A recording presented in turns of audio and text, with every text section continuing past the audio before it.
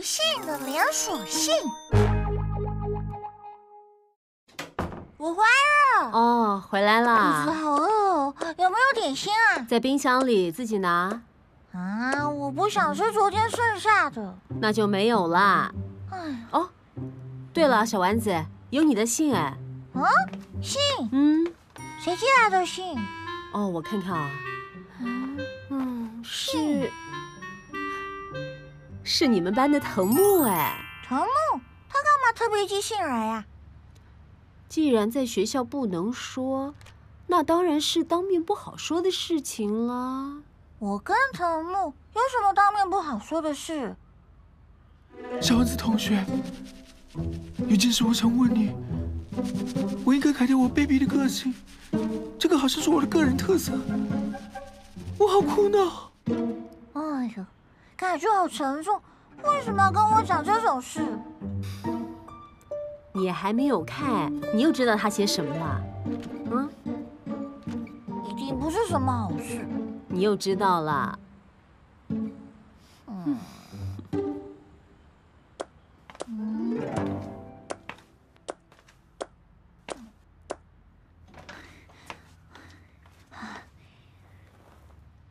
来看看写了什么不得了的事。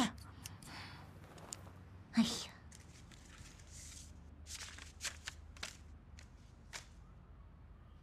小丸子，请原谅我的卑鄙，但如果不在3天之内寄给5个人，将会有厄运降临到你的身上。至于厄运是什么，我也不知道，应该很恐怖。藤木。是连锁信啊！小丸子，怎么样？是什么样的信啊？一切都完了，我被诅咒了！被诅咒？你看，这是一封连锁信哎，收到连锁信就会厄运上升，厄运上升的连锁信啊嘛！哎呀，我还以为是什么呢？小丸子，你少笨了，这不会发生的。不能不相信啊，会招来厄运的。我可以跟你保证，这绝对不会发生。你怎么知道？证明给我看。山田上次收到连锁信，没有转寄出去，他就跌倒了啦。哎呦喂啊，好痛哦！我只不过晚一点寄出连锁信，好恐怖啊！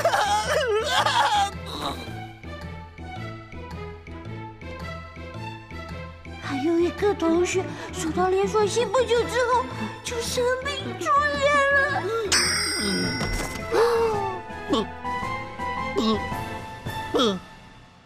要气，不要气？到底是要气，不要气？要气，不要气？要气，不要气？哎呀！总之，我得想办法才行。可恶的藤木！小丸子，关于我卑鄙这件事，相信在你收到这封连锁信之后，你就可以略知一二了。但是卑鄙一直以来都是我的个人特色，相信小丸子你会原谅我的吧？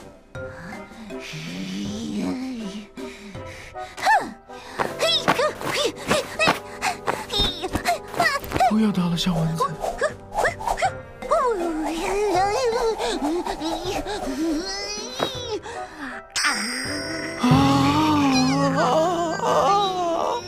如果我可以活下来，我一定要1个小时不跟他们说话。小丸子心中充满了复仇的意志，复仇的手段却不怎么可怕。小丸子，小丸子，你在自言自语说什么啊？我有心事。你有心事告诉爷爷啊。爷，我就知道你最好了。爷爷是因为小丸子，所以才变得这么好的嘛。爷，小丸子，爷，小丸子，爷，小丸子，爷，小丸子，小丸子，小丸子，小丸子，小丸子，小丸子。爷，我有事想跟你商量。你有什么事快说啊！这什么信啊？我收到了连锁信。连锁信！天啊，第一次看到这么恐怖的信啊！哎呦！啊，爷，你的脸色很难看耶。是啊，看看。天啊，如果不寄给其他人，会发生什么事呢？我不知道，所以才问爷啊。很可能会死掉啊！啊？什么？会死掉？对呀！哎呀，怎么办啊？怎么办？遇见烦恼的时候找爷爷，会更烦恼的。爷，你一定要想办法救小丸子啊！好，我看只有一个办法。什么办法？把这个信烧掉。今天风好大。不行吧？爷，不行啊！如果把信烧掉，会激怒恶魔，将会有报应的。恶魔？报应啊！防风打火机。防风打火机。卖火柴。防风打火机。卖火柴。没事吧？谢谢啊。卖防风打卖火火机。柴。卖火柴哦！卖火柴！卖火柴哦！卖火柴！防风打卖火柴啊！谁要来卖呀？防风打火机。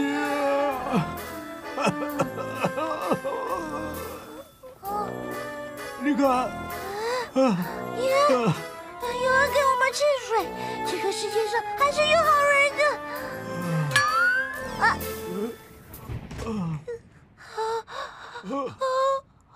报应！哎呦，又渴又饿啊！好想吃一碗面啊！对呀！谢谢啊！谢谢啊！还有胡椒哎！你加一点点吧。好啊！别加太多啊！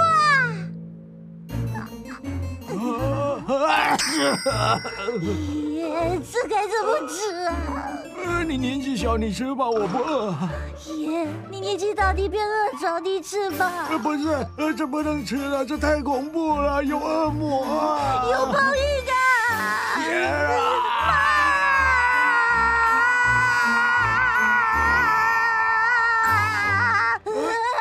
小丸子，现在剩最后一个办法，就是赶快写信给其他5个人，才能够化解危机。啊，化解危机，写信。你写吧。爷，还是你写吧。爷爷字不好看，小丸子你写吧。小丸子有些字还不会写。爷。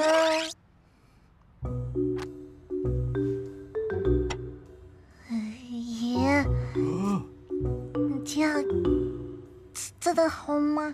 小丸子，就算为了爷爷，你就做吧。可是这原本是我一个人的事。小丸子，爷爷知道你是个心地善良的人，但是爷爷真的不想失去你啊。爷，如果你失去了小丸子，一定很痛苦的，对吧？哎呦，我根本就活不下去了。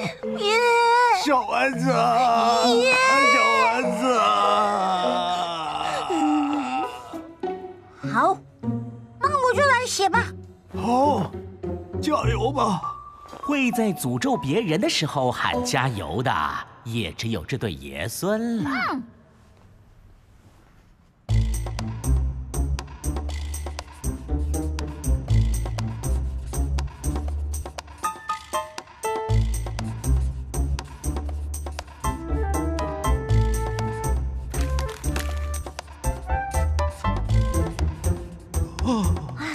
写好了。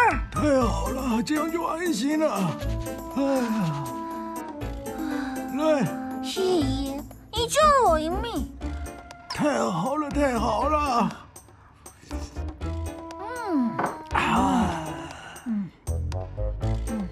爷，太感动了！耶！小丸子，首先爷，那我们要寄给谁呢？当然是寄给好朋友以外的人嘛。小丸子，你是我最好的朋友。小丸子 baby， 只有最美丽的玫瑰花才配得上美丽的你。给你。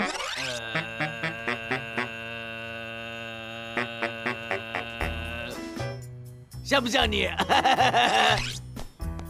小丸子，一起踢球吧，我来教你，很好玩的。小丸子，虽然你傻里傻气，直笛也吹得不是很好听，但是世界上就是需要你这种人哦。小丸子，你最近数学成绩退步了吧？如果你答应我不再接近滑轮，我可以考虑叫你哦。小丸子，请投我一票吧。爷，谁都不能寄啊！大家都对我很好。爷，我决定了，我要一个人背负这个厄运活下去。小丸子，背负着厄运还活得下去吗？会死翘翘的。可是大家都对我很好啊。要我寄信给5个人，我一个人都做不到，不行啊！小丸子，你真的是太伟大了吧！爷，小丸子，爷，小丸子，小丸子，爷，小丸子，小丸子，爷，小丸子，爷，小丸子，爷。等一下，在这边等我一下，我有东西要给你。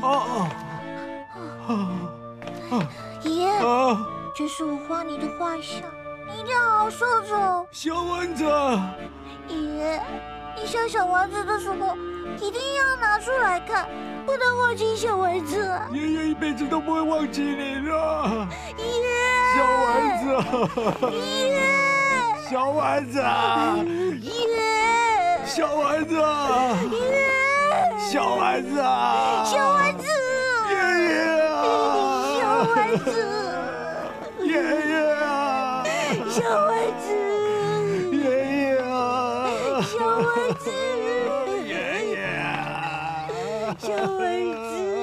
你们在哭什么啊？姐，我收到连锁信。连锁信，这有必要哭吗？这是很严重的事情啊！这都是骗人的。不是，是真的，是真的。跟你说，以前啊，有一个人收到连锁信没有寄出去，后来上了铁达尼号就死掉了。死了。还有一个人啊，收到连锁信来不及寄出去，之后他就被征召入伍。结果他在太平洋上被飞弹射到，也死掉了。飞弹人，这些都是骗人的，傻瓜才会相信。那你证明给我看啊！我就收过连锁信啊，我怎么好好的？那是因为厄运还没有降临。我5年级的时候就收到了耶，都过了1年了，厄运在哪里啊？姐，爷。这真的很恐怖，真的很恐怖啊！难道你都不担心我吗？哎呀，担心一个傻瓜有必要吗？那我也是傻瓜吗？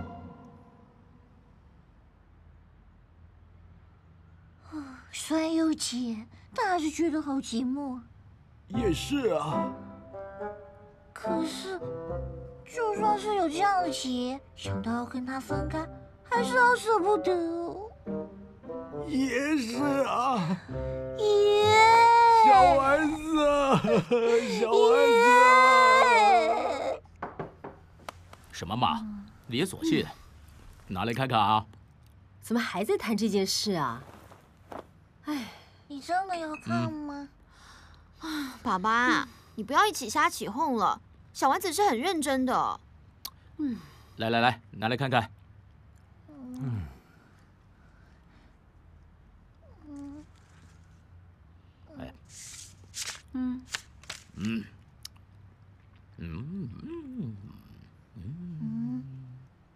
哦，原来如此啊！这前面写的还挺有礼貌的嘛。不过这后面啊，根本就是瞎扯淡。什么嘛！爸，你怎么这么做？爸，会怀孕的。啊，是吗？那有就来吧，我等着呢。哎呀，爸爸，人家小丸子真的很害怕嘛。是真的啊，真的会有报应的。哦，好。我把信撕了。发明连锁信跟相信的人都是大笨蛋。来吧，厄运降临吧！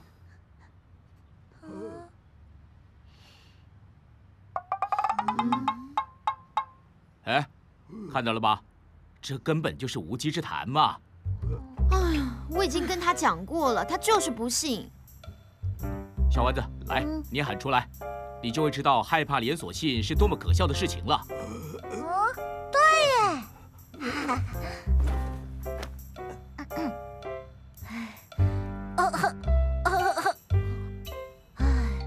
我不会寄连锁信给别人，我也不会不信任。藤木是大笨蛋，如果真的有厄运的话，就降临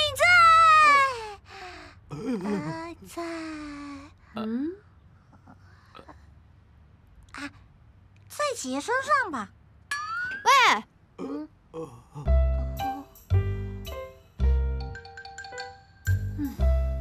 这下你懂了吧？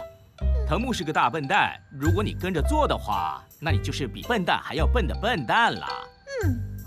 真的哎。如果小丸子是比笨蛋还要笨蛋的笨蛋，那我呢？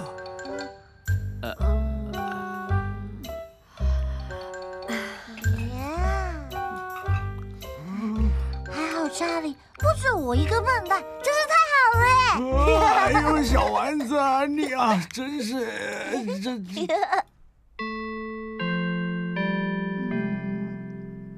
小丸子，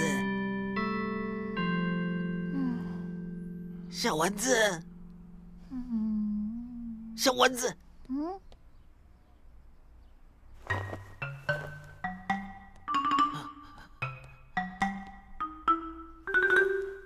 你昨天有收到一个很恐怖的东西吗？连锁信？你也收到了？什么？你也收到了？是谁寄给你的？好像是藤木吧。那你怎么处理呀？我想想。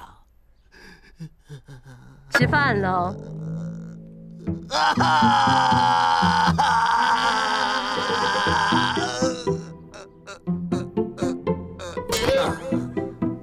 藤木也寄给我了不？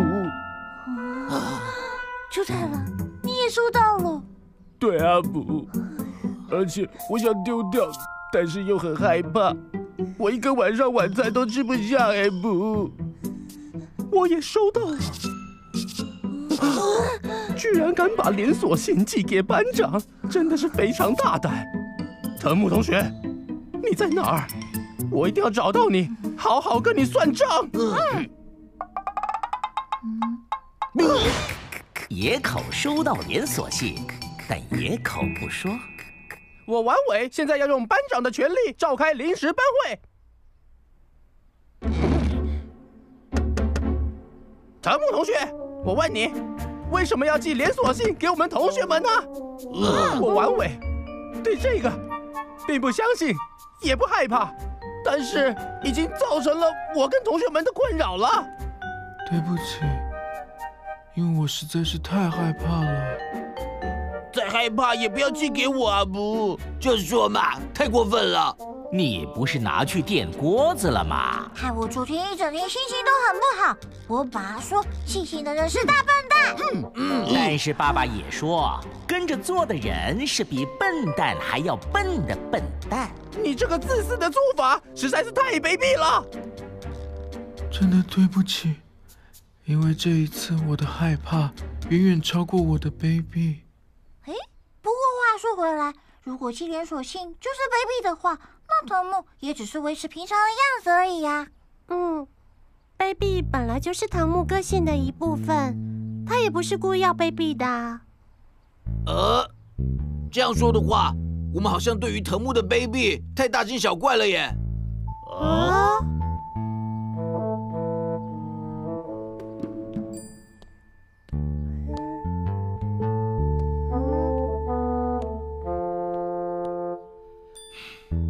5位同学，藤木也只是因为收到了厄运信，才转寄给别人，请同学们不要再责怪他了。更何况，老师也收过这种信，所以收到这类连锁信的同学们不必太紧张，这都只是无稽之谈，知道吗？不寄出连锁信就会遭逢厄运，但寄出连锁信也会遭逢厄运。另外，同学们已经放学了，你们知道吗？对哦，对，差点忘了。把讲台移好，万伟同学。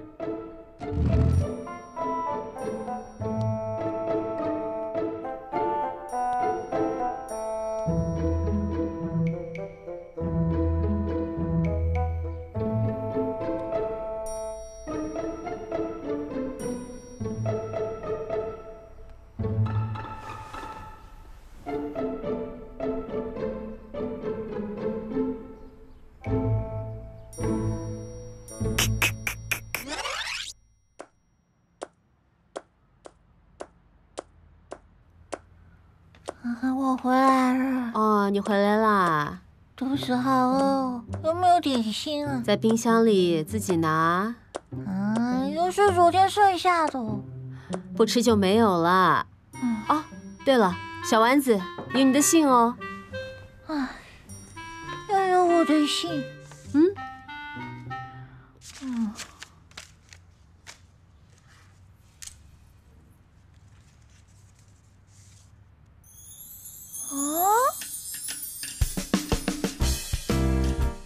怎么了？是新月连锁信上面写说只要寄给4个人，接下来连续1周就会获得好运。小丸子找我。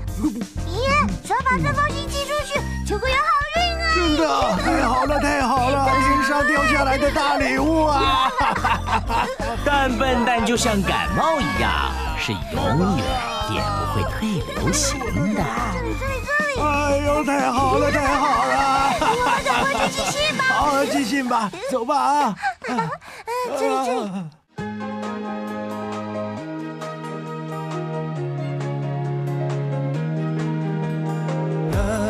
那些旋律充满怀旧气息，依然不断地在播放着，不然别逃。嘿，一起去哪里吧？那个目的地，随心所欲走着，嘿，深呼吸一下吧，来轻松一点。只为了与自己相遇，来走进记忆里 ，Let's go。在梦中，在梦里，你都是在欢笑着。我们呀，那样的不是独自一个人，嘿，跟我一起去吧，那个目的地。